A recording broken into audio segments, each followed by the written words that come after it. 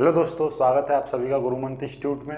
आज हम स्टार्ट करने वाले बोर्ड एग्जाम 2020 के लिए आज बहुत ही महत्वपूर्ण टॉपिक लिया है हमने, सेंट्रल आइडिया। आज हम पोएम द ट्रू ब्यूटी का सेंट्रल आइडिया कराने वाले हैं, तो देखते रहिए।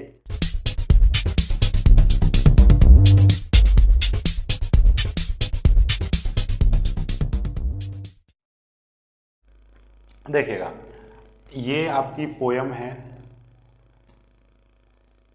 कौन सी? The true beauty. ये किसके द्वारा कंपोज की गई है, यानी किसके द्वारा लिखी गई है, किसके द्वारा रचित की गई है? तो ये थॉमस क्रू, ठीक है, CAREW, इसको क्या बोलेंगे? थॉमस क्रू, ठीक है। इस पोएम का सेंट्रल आइडिया बहुत ही प्यारे से वर्डों में हम समझेंगे, बहुत ही प्यार से ऐसा समझ लेंगे जो कभी भूलेंगे नहीं। कभी का मतलब पेपर तक तो भूलना ही नहीं है हमें। पोएम लिखनी है, पोएम द ट्रू ब्यूटी, उसके नीचे ब्लैक पेन से लिखो, इसे ब्लू से लिख देना, या इसको ब्लू से लिखो तो इसको ब्लैक से लिख देना, थॉमस क्रू। लिखने के बाद नीचे सेंट्रल आइडिया लिखना, फिर उसके बाद में लिखना है आपको this poem composed by Thomas crew, यानी कि ये आ जाए या कोई और आ जाए तो पहले वो लिखना दिस पोएम कंपोज्ड बाय, जो भी राइटर होगा या जो भी, तो उसका नाम लिख देना है क्या, दिस पोएम। यह है कविता या यह पोएम किसके द्वारा कंपोज की गई है? थॉमस क्रू के द्वारा लिखी गई है, थॉमस क्रू के द्वारा रचित की गई है। अब उसके बाद में अगली लाइन में क्या लिखना है आपको? इन दिस पोएम, हर किसी में यही लगाना, कोई भी सेंट्रल आइडिया हो, in this poem the poet. भाई किसी भी कविता में किसी ना किसी कवि ने कुछ तो कहा होगा, किसी ना किसी टॉपिक के बारे में, जो टॉपिक का नाम होता है, या कोई ना कोई टॉपिक तो उठाया होगा, वही चीज़ आपको इसमें बतानी है। यहाँ पर क्या चीज़ है? देखो नाम से ही पता चल रहा है क्या, ट्रू ब्यूटी। ट्रू ब्यूटी का मतलब सच्ची सुंदरता। सच्ची सुंदरता कौन सी होती है? आपसे पूछा जाएगा भाई सच्ची सुंदरता क्या होती है, तो आप क्या बताओगे उसे? ये बताओगे कि जो हमें दिखती है? नहीं, जो आत्मा की सुंदरता है, जो आपके अंदर, जैसे बोले तो आपके चरित्र की सुंदरता है, उसके बारे में कवि ने बताया है। वही चीज़ यहाँ पर लिखनी है कि जो हमारे जो देखने की जो सुंदरता है वो समय के साथ कम हो जाती है, लेकिन जो हमारी चरित्र की सुंदरता है वो कभी कम नहीं होती है। इसी के बारे में कवि ने लिखा है और यही आपका सेंट्रल आइडिया होगा। तो देखिएगा, सबसे पहले हमें क्या लिख रहा है?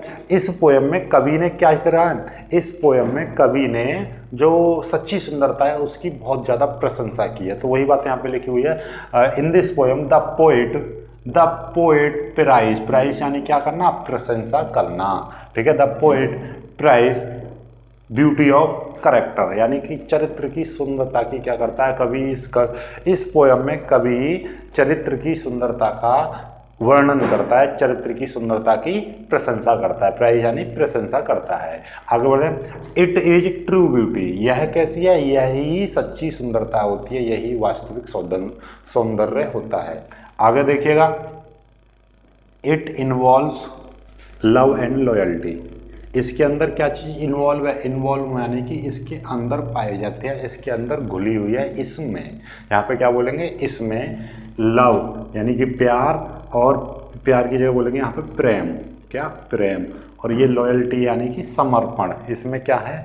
प्यार और समर्पण यानी कि विश्वास, ठीक है। तो ये यहाँ पे क्या शब्द बोलेंगे? प्रेम और विश्वास यानी समर्पण घुला हुआ है इसके अंदर। इसमें क्या चीज़ होती है? ट्रू ब्यूटी में क्या है आपका? प्यार और समर्पण है।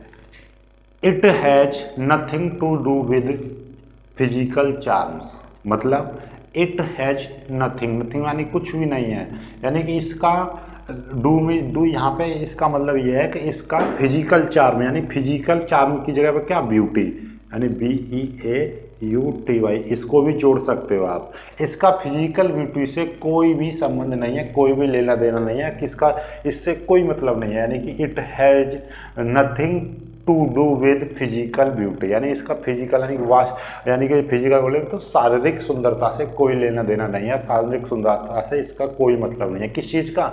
ट्रू ब्यूटी का। ट्रू ब्यूटी बोले तो चरित्र की सुंदरता का, फिजिकल ब्यूटी से यानी शारीरिक सुंदरता से कोई लेना देना नहीं है।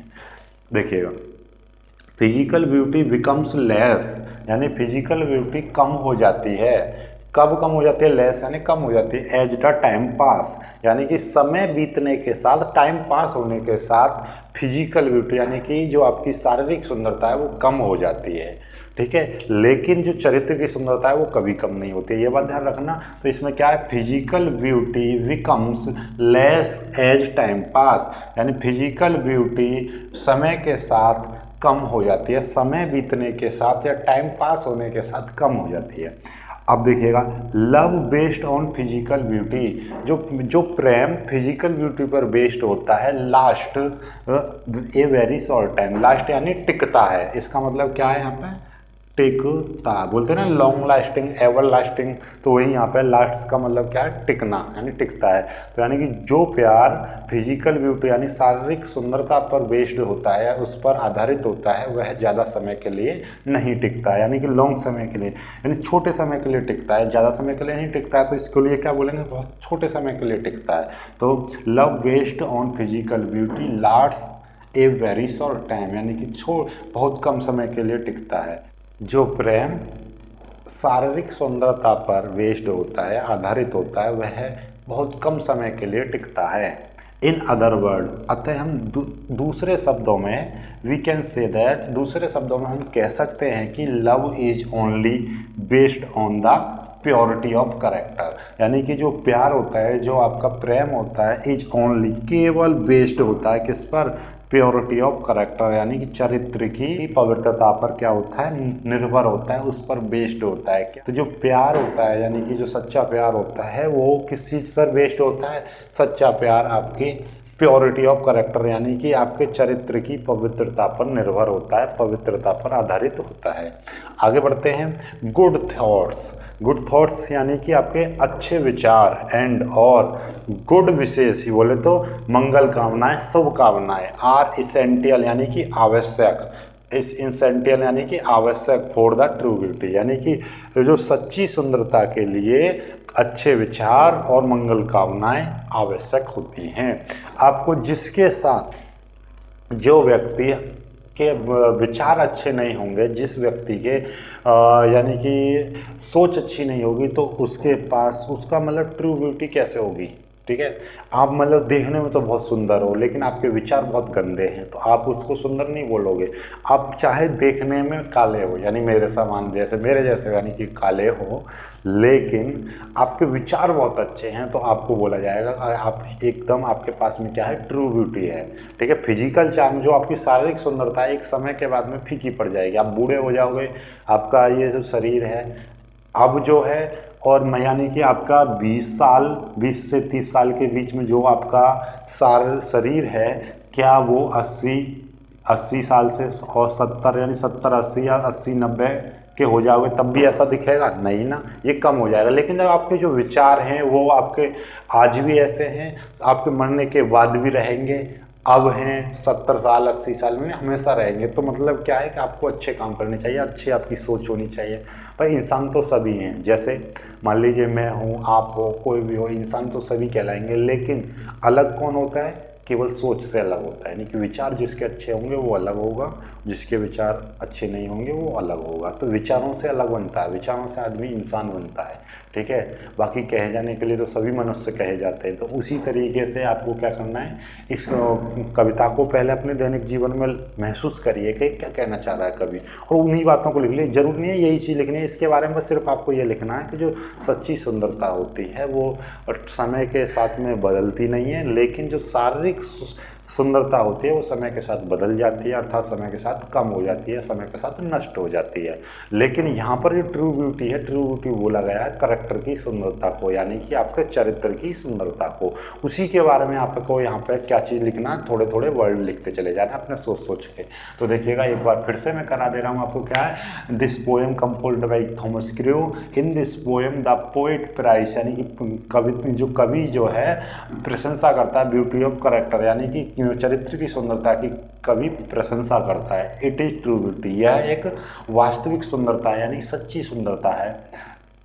आगे इट इन्वॉल्व्स यानी कि इसमें पाए जाते हैं, इसमें घुले हुए हैं, इसमें है क्या है, प्यार और समर्पण, बोले तो लव एंड लॉयल्टी, इसमें प्यार और समर्पण मिलता है, या इसमें प्यार और समर्पण होता है। It has nothing to do with physical beauty, इसका शारीरिक सुंदरता से कोई लेना देना नहीं है। फिजिकल ब्यूटी बिकम्स लेस, यानी फिजिकल शारीरिक सुंदरता कम हो जाती है एज टाइम पास, जैसे जैसे समय बीतता है, समय बीतने के साथ शारीरिक सुंदरता कम हो जाती है। Love based on physical beauty, यानी कि जो प्यार फिजिकल ब्यूटी यानी कि शारीरिक सुंदरता पर बेस्ड होता है, लास्ट्स यानी टिकता है इस वेरी शॉर्ट टाइम, वह एक बहुत छोटे समय के लिए टिकता है। यानी कि जो प्यार आपके फिजिकल ब्यूटी पर बेस्ड होता है, फिजिकल ब्यूटी बोले तो शारीरिक सुंदरता पर बेस्ड होता है, वह स्मॉल टाइम के लिए चलता है, यानी कि लास्ट्स यानी टिकता है, वह बहुत ही छोटे समय के लिए, ए वेरी शॉर्ट टाइम, ठीक है।